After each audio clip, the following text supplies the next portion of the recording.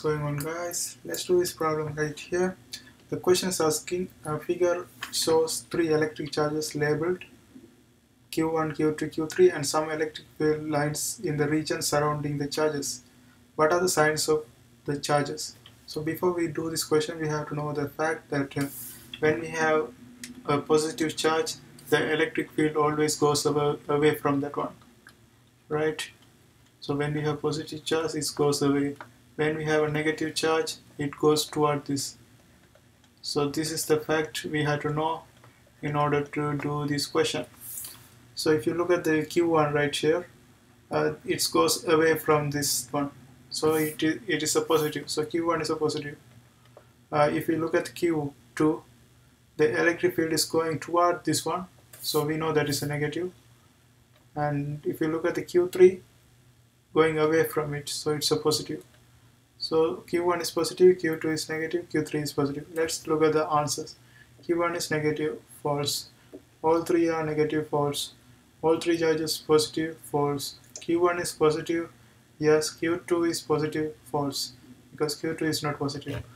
Then Q1 is positive, Q2 is negative, Q3 is positive. Therefore, this is the answer for this question.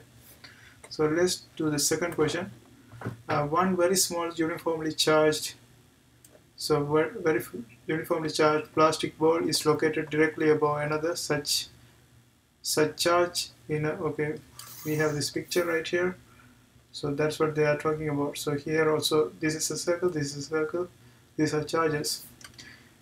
Test tube as shown in the figure. The balls are in equilibrium distance apart. If the charges on each ball is doubled, the distance between the ball in the test tube would become what? So first we have this condition. So let's say F is equal to Q1 Q2 over R square. So this is the general formula. So I am going to apply for the first condition. First condition, we have the charges that's not changed. So that's going to be remaining the same. So K, Q1, Q2, the distance is D. So we put D square right here. And the second condition, we have K is always same, and they are saying the charges are doubled. So in each ball charges are doubled. It means this Q1 become 2Q1, 2Q1 and 2Q2. And in the bottom, what is the distance? So we have to pick another value, because as the charge increases, we know the distance is going to increase or decrease. We are not sure. Let's find it out. So let's put y for this one, y square. So y is the value they are asking for. So what we can do, we can just equate these two and see what we get.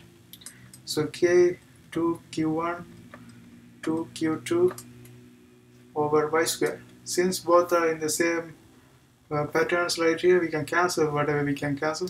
So k cancels, q1 cancels, q2 cancels, and we have left with all these things.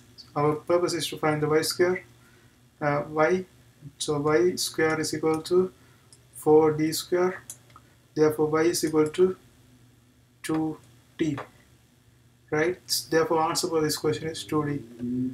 So that is the new distance when the charges are doubled, and that's how we do these problems. I hope you guys liked this video. See you next time.